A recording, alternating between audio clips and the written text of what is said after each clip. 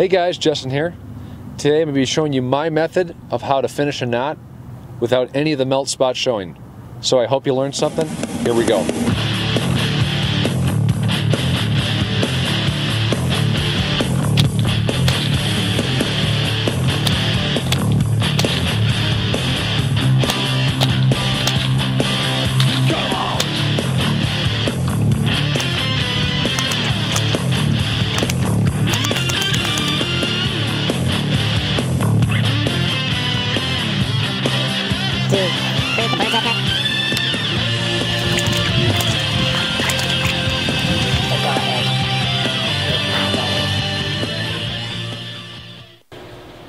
Alright guys, what you're going to need, this is a pineapple knot right here. This method works for all different types of knots though, so I'm saying there's 4 strands right there. You need a micro permanent lock needle, preferably stainless steel. A lighter, of course. Now, this is a screwdriver that I filed down to a point and then sanded the edges around it so it's nice and smooth.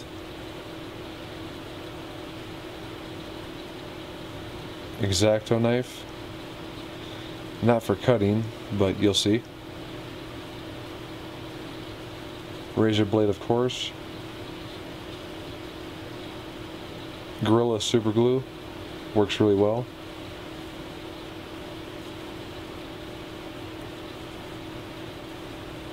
Alright, but anyways,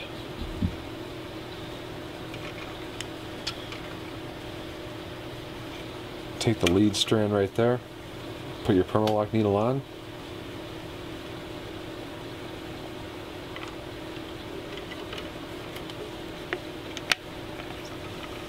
so I'm taking a drink.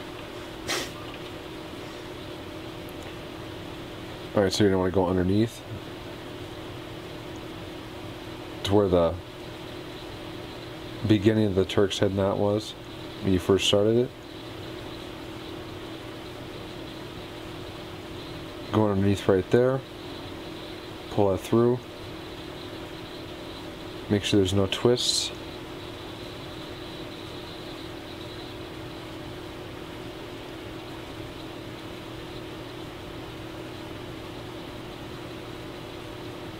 Okay, so what you're going to do now is pull that back a little bit.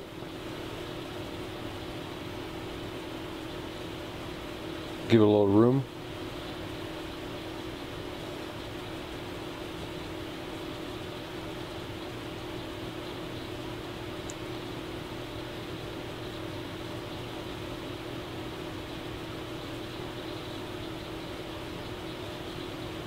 Pull it back about a 1/4 inch is what I'm doing right there. Then take your super glue,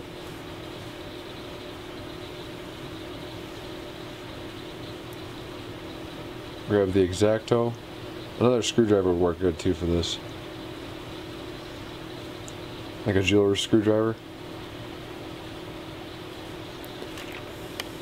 Put some glue on the tip there.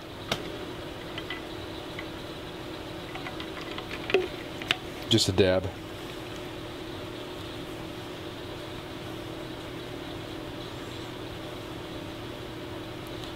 Now put it underneath. Just like that. You guys are doing great, by the way.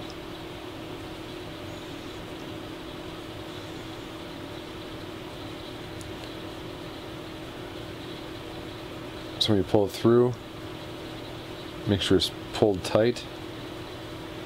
I usually like to press it down in that one spot. Make sure both are pulled tight, both strands. Now this is 550 paracord.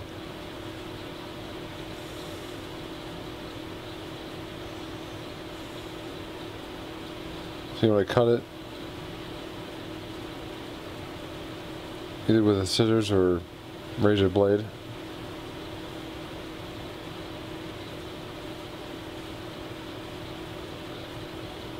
Well, I can't decide apparently. Okay, razor blade.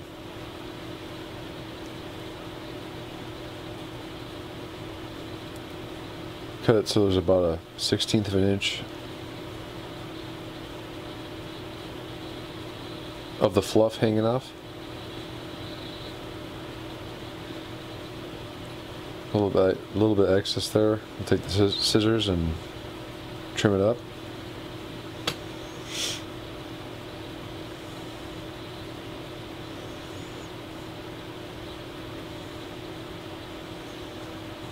Now most people would just melt that and press it in, but we're going to do something a little different here. We're going to melt it, but not much. I don't actually press it down when it's hot, because now it's glued in place, so it's not going to move. So you tuck that underneath just like that.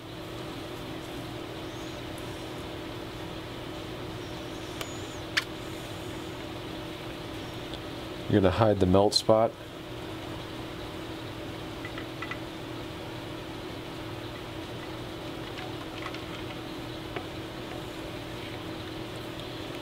This is the director's cut commentary. Well, that's kind of funny. Anyways, I'm getting it tucked in nice.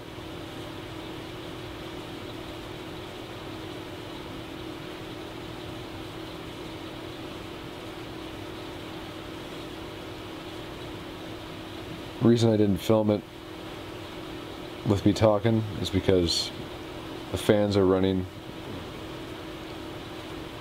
and it was real loud, the TV was on, so this is why I'm doing it like this time. Let me know if you guys like it in the comments below.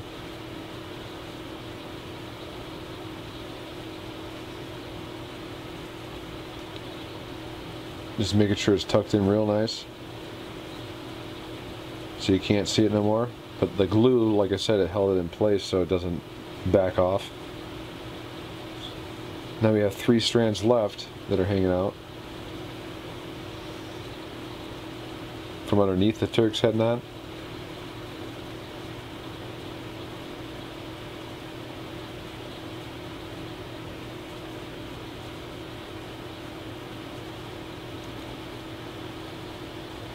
Make sure the inner strands are pulled tightly as well. The inner weave.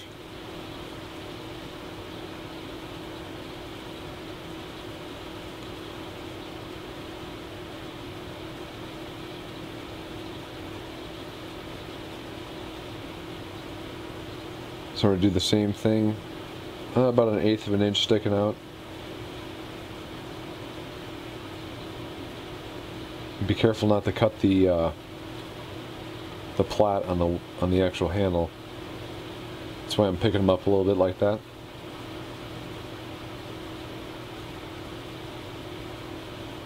A lot of waste on this one.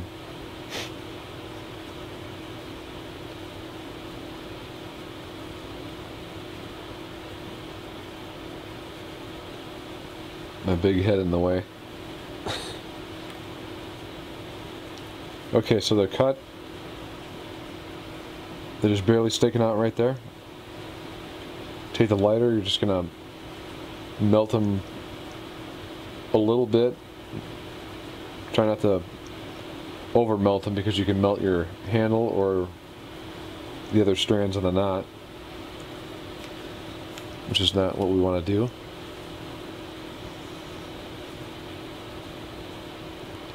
And that one still needs another, yep, little touch up there.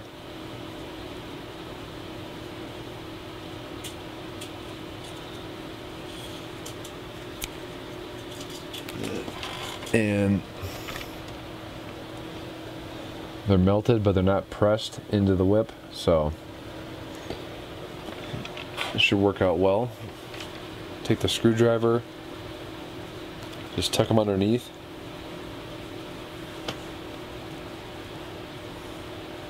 depending on what kind of foundation you have. Mine are mostly vegetable tan cowhide, so it seems to tuck underneath pretty well. See, now they're hidden, but what we're going to do now is grab some more glue. We're going to make sure those strands don't come out. Make sure it's all secured.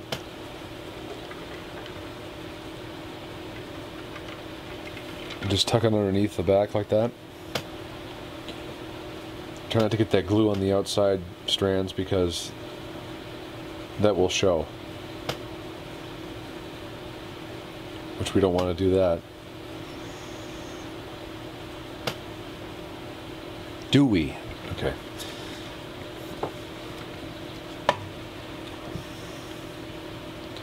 What I'm doing now is pressing that in there. Pressing the strands into the glue. Holding those melted strands down.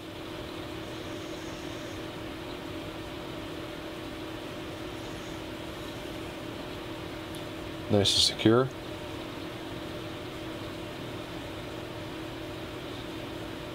Making sure that top one's still good.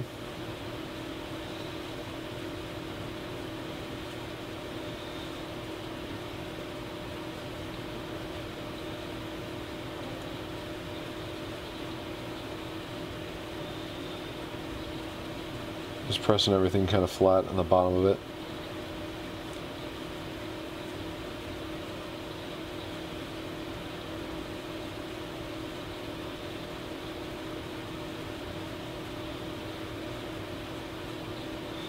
Now this is a whip that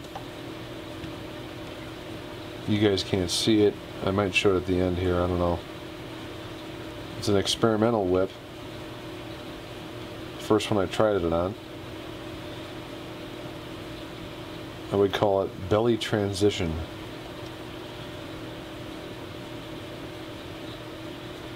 I think I showed here at the end. Oh, what I'm doing right now is rolling the knot a little bit. Making sure those strands are nice and flat.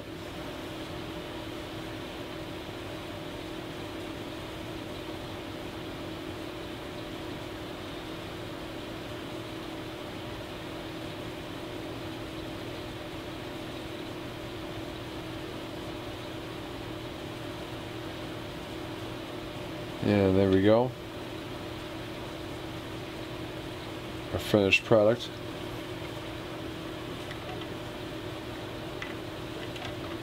Right there. That's where I did my belly transition right there. I'll explain that in the video coming up.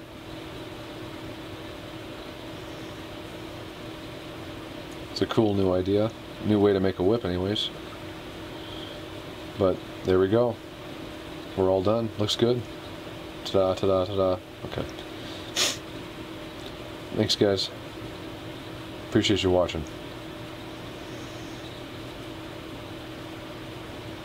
Hopefully this helped out a little bit.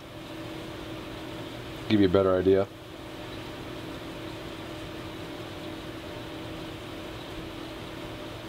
We'll see you next time.